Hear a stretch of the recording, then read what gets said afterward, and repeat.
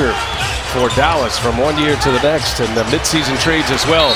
Prigioni feeds Howard, and Chandler with a hard playoff foul, and Howard with a little tap.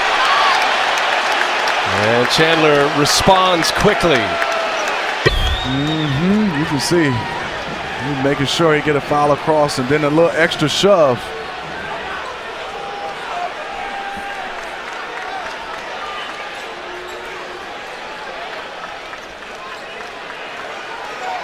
Is asking for an offensive foul.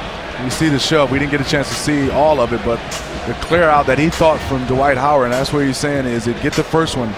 We don't catch it on that replay. We catch the foul and a little shove and then the aftermath. Bit of a flop from Tyson Chandler. Felton bumped him a little bit. Raymond's not afraid to get in there. A little flop there, and that's what Rick Carlisle was asking for. You can see Rick Carlisle in the background all on the floor before this. And then Raymond fell, and then a little bit of a shove. And it's going to be a technical foul on Tyson Chandler. So the push after the foul is the explanation given for the technical on the Mavericks. Chandler. Ariza will shoot that tee.